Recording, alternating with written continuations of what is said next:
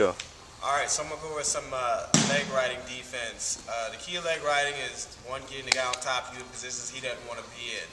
When a guy has a leg in on me, there's these two ways I can fight this. One is here on my belly, where I'll probably get in trouble somewhere, or I need to sit him to his hip. Here. This way I fight a lot less pressure and a lot less muscle, and I have more chances to escape and get out and puts the guy in positions he didn't want to be in. Alright? So starting with the leg hit. First thing, if I can stop a guy from getting this, getting a power out situation, that's what I want to do. I want to sit him. First thing I want to do, block off. Here. Alright, if I don't let him inside here, he has very little control. Even if he comes underneath this arm, he really doesn't have much at all. This is the arm he needs to control. This is the side he needs to control to actually have a good ride. First thing I would try to do from here, scoop, get my hips down and away. Here. Here. I always want to stay in a tight ball. Guy on top of me with a leg in, his objective is to extend me and put me on my back. So the more I stay in a tight ball, the harder it is for him to ride me. Now if you see already, Levi's having trouble staying on top of me just because I'm going to down in a tight ball and my hips are getting away from him. That's the key to getting out of legs. Hips away, just keep scooting.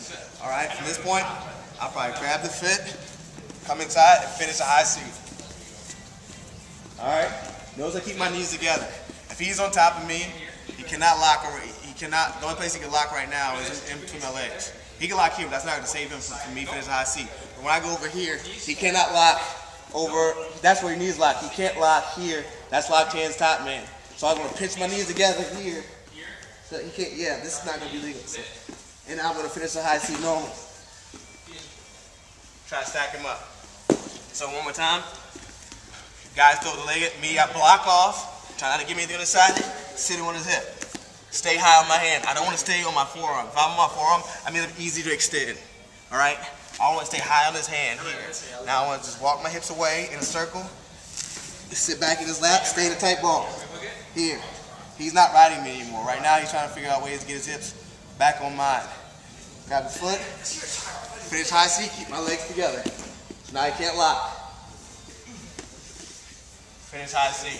Once he comes into the high crotch, I can't lock my hands because I'll get called for locking hands. Yeah, he's in top position. It's nice he puts me in that bad position.